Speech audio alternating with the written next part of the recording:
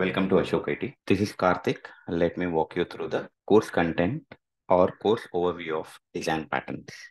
So first of all, we are going to look at what is a design pattern. Design patterns are some of the predefined solutions or reusable solutions to a common problem that can be arise in any of the software development. So these design patterns are not belongs to any specific programming language, and this can be applied to any of the programming language. Like you can develop a design pattern using a Java, Python, C++, etc. What are the advantages of design patterns?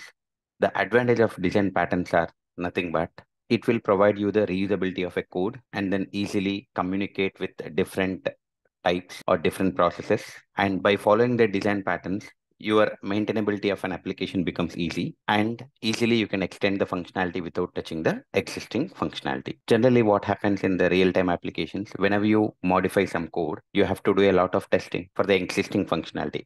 But if you're following or if you're implementing the code using the design pattern, then the maintainability of the application becomes easy. That means you don't need to do the entire testing of your application, but still you are able to extend the functionality without touching the impacting or without impacting the existing functionality. So that is nothing but an advantage of the design pattern. Now let's look at what are the types of design patterns. So the design patterns are segregated into three types: creational, structural, and behavior. The creational design patterns are mostly on the object creation. So what are the different ways to create an object and then maintain their life cycle?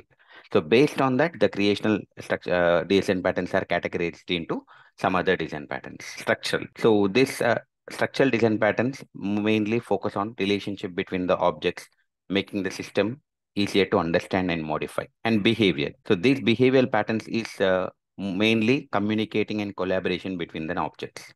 So based on the category of their providing the flexibility, the design patterns are categorized into three parts: creational, structural, behavior. Now, let's look at what comes under the creational design patterns. Under creational, we are going to see factory, abstract, singleton, prototype, builder. In all these design patterns, you can see how to create an object, what are the different ways to create an object, and how these design patterns are going to work. Since these are working within creation of an object, hence these are called as creational design patterns. Next, look at structural design pattern. So the structural design patterns are categorized into adapter, bridge, composite, decorator, facade, flyweight, proxy. Next, behavioral design pattern: chain of responsibility, command design pattern, interpreter, mediator, memento, observer, state, strategy, template, and visitor. So these are the types of total 22 design patterns are available. These are the different categories and then types of design patterns. Now, next, what can you expect in this course? So in this course, we are going to implement each and every design pattern from scratch using real-time examples.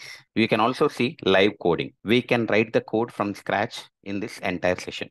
And we are also going to look at some of the industry or real-time examples where the design patterns can be used.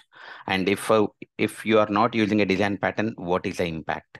And if you are using a design pattern, what is the advantage? And we are also going to look at how to answer the interview questions related to a design pattern. And I'm going to share the complete notes and the code that we are writing in the class. And apart from the creational, structure, and behavioral design pattern, I will also provide you the overview of what is solid design principles. Solid means S stands for single, O stands for open closed, L stands for list curve, I stands for integration, interface segregation, D stands for dependency injection. So we are going to look at overview, high level overview of what is solid design principles. And apart from that, I'm also going to cover some of the most frequently used microservice design patterns. So by the end of this course, you'll be able to answer the design pattern questions in the interview with a practical example. So thanks for watching the video. If you have any questions, please reach out to www.ashokit.com, or you can also call us on 9985396677. Thank you all. Thanks for joining.